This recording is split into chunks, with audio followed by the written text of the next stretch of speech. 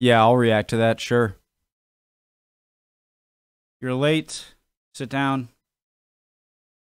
Hi, guys. What ancient Egyptians sounded like and how we know. Yeah, how do you know that? Um, my name's Connor. Hi.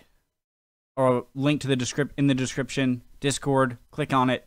Go. Egyptian scribes wrote hieroglyphs for 3,500 years, from the dawn of history until they fell silent, decades before the fall of Rome. Rosetta Stone. I know that's a big factor. The dawn of history until they fell silent, decades before the fall of Rome. They took one final gasp in this temple, home of the last known inscription. And yet today I get to animate not a story of loss, but of success.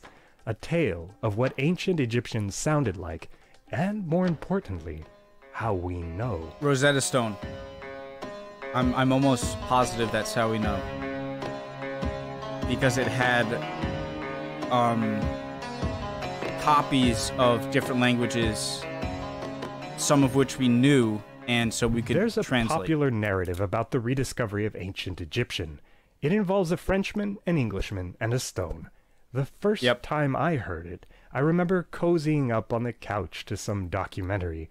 You know, one where the camera pans slowly through pillars across temple walls, then cuts to a bright sun flare and clashing synth cymbals. It went like this. In ancient times, the hieroglyphs were forgotten.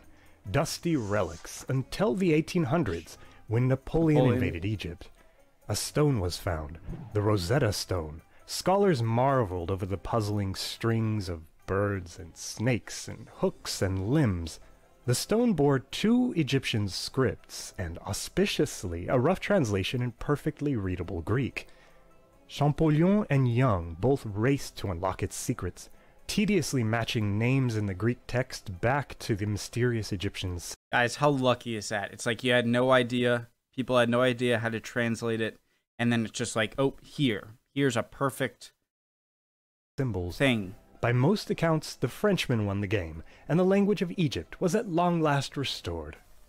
Oh, past self, I know you were cozy and awestruck. Sorry to disenchant you. That story is...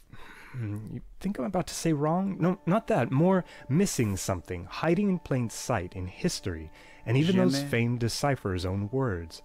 Something we can uncover by asking a different question. Not who deciphered it, but what did it sound like, and how do we know? Yeah, how are you going to know how it sounds? Years before his celebrated decipherment of Egyptian hieroglyphs, here is Champollion hurrying through the streets of Paris. He's begun to make regular visits to learn from Abuna Yohanna, Father John from Egypt, whose liturgical and cultural language is Coptic. The Abuna receives meager payments for his work here, yet in a move familiar to Egyptians after him, who have experienced their share of the long history of human migration, Abuna has been sending much of what he earns back to support the families of his 2 deceased brothers. Champollion, as we see in his writings, is absolutely convinced that Coptic is the Egyptian language, the very same one that stretches back continuously for thousands of years, and that until he can dream in Coptic, he will never understand ancient Egypt. Coptic, to outside eyes, looks like Greek with a bit of a Nile flourish. I heard that once you, learn a language, and you learn it enough, if you learn it enough, you'll start to dream in that language. I've heard that before, and that's cool. I want to learn a new language. Coptic, to outside eyes, looks like Greek with a bit of a Nile flourish. Indeed, it's written in an adapted form of the old Greek uppercase alphabet. It's got the pi. With both consonants and vowels, and that's about to become very significant.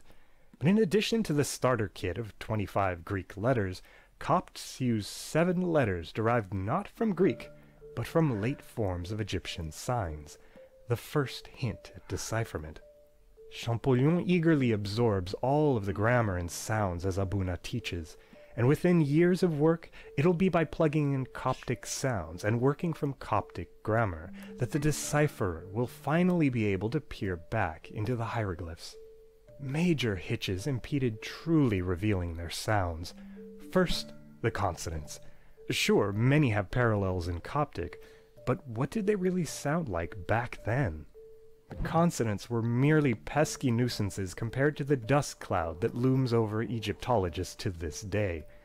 Hieroglyphs are a desert of consonants. Where were the missing vowels? Egyptologists scratched their heads and scribbled in some placeholders as a convenient way to pronounce words, not because they thought Egyptians really sounded like this, they just found it easier to read Hatshepsut. Interesting. So that's completely made up. Then Hatshepsut. Arbitrary proxies aside, which sounds really echoed in these ancient gaps between the consonants? So the reason for choosing these vowels is completely arbitrary? Well, since Coptic is Egyptian, and Egyptian documents are plentiful and span such a long time, Egyptologists could compare Egyptian to itself. This is internal reconstruction, and it resulted in an explosion of hieroglyphic knowledge. It reopened a full human language, one that built words using a template where roots are these abstract things made up of consonants. Egyptians would then fill in that template with vowels to make a word. Well, since they didn't write those vowels, how do we refill their vowels when we're stumped by a beautiful example like nfrt? Well, compare Coptic dialects and guess. It's so cool because it really looks like if you just like take yourself out of society and like put yourself in a situation where there's no scaffolding in terms of language or whatever, and how do you communicate with someone else about something? You draw like a piece of straw of like hay, or you draw a fish or a cross or a snail or snake or something like that to symbolize, and eventually I can see how those could morph into more general letters. It might have sounded like nafrat or nofrat. What about an animal's horn? It's db. Well, that's a tep. And name, run? Why, it's a rin. And kmet, meaning Egypt? Well, fill it in. Kemet. How about permit, meaning the person? Paromat. Though you three stay put, because as we'll learn, your stories have a twist. Evidence also comes from the languages Egyptian interacted with, both in words they borrowed and words they lent. In the New Kingdom, during the reign of Ramses II, a decades-long conflict dragged on between Egypt and the Hittites. Wearily, the two sides settled on a peace treaty. They wrote this treaty in two versions, in hieroglyphs on a temple wall at Karnak, and on tablets in cuneiform. The elaborate hieroglyphic title of Ramses starts with two words, Nesut, king of Upper Egypt, and Biti, king of Lower Egypt. Well, in cuneiform, these get written out entirely in syllables. After comparison, you might reconstruct an old pronunciation, like Nasi Biyat. Do you notice something? Biyat. Ramses' It sounds like a Russian word. Egyptian seems to be dropping consonants, and presumably some vowels. It's evidence that the language changed over time. Indeed, it evolved in stages, from old to middle to late to Demotic and Coptic. So Egyptian changed from what? Answers came from linguistic clues far beyond Egypt. Over 2,000 kilometers southeast of Cairo, in this pocket of Ethiopia, there's a cluster of languages grouped together under the label Omotic. The people here are of course perfectly comfortable with their languages, while linguists are left less comfortable. To many, Omotic shares traits with a broad family throughout North Africa and West Asia called Afroasiatic.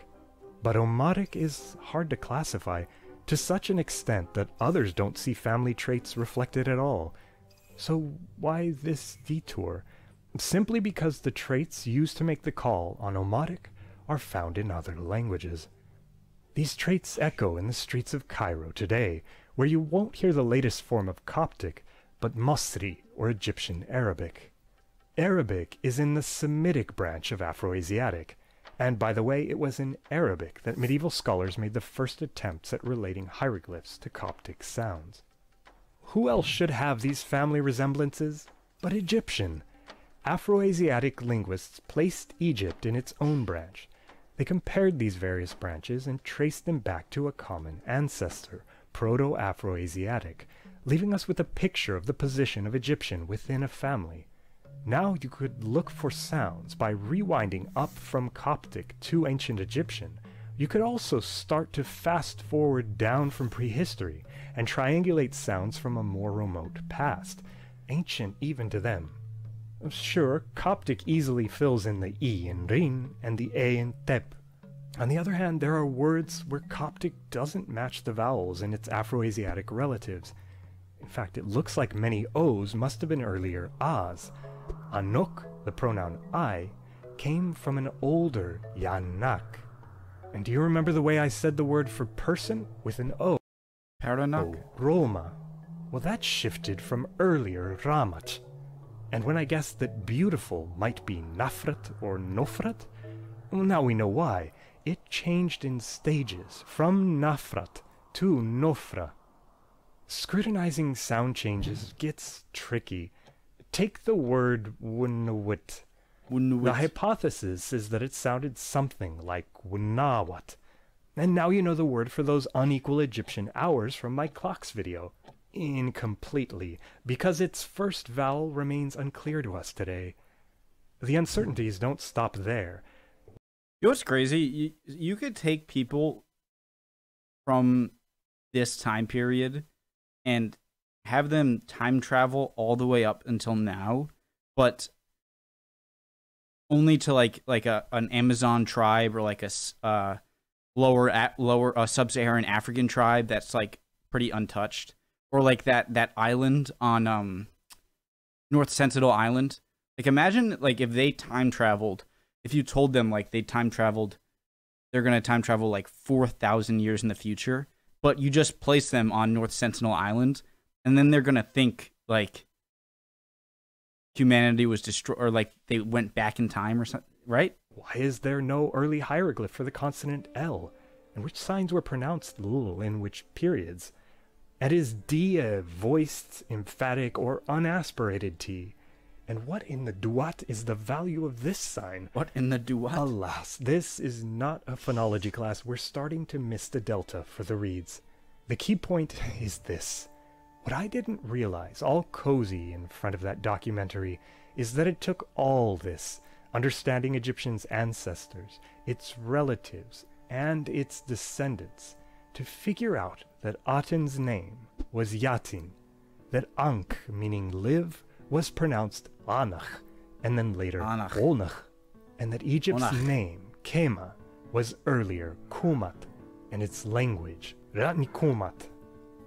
Thank you for taking this Egyptological journey with me to rediscover the sound of the longest written language on Earth. When it comes to learning about languages, whether it be Egyptian or something else, a lot of the terms that are used, I'm still confused about. And like when it comes to grammar, like grammar terms, like a suffix or a all those grammar terms. I'm not even great with those with English. And so when I'm trying to learn these new languages, and they're using very easy like 3rd grade, 5th grade, 6th grade English grammar terms that I forget and I'm not good with, it makes it doubly hard. And I feel like I have to go back and like learn all the like, there's adjectives, verbs, nouns. Like, those things like, tell me what is the whatever in the sentence, and I couldn't tell you, like the suffix in the sentence. I'm like, I have no idea. But I still like learning about this stuff, even if I fail at it. Hope we're all doing well. See you next time. Bye.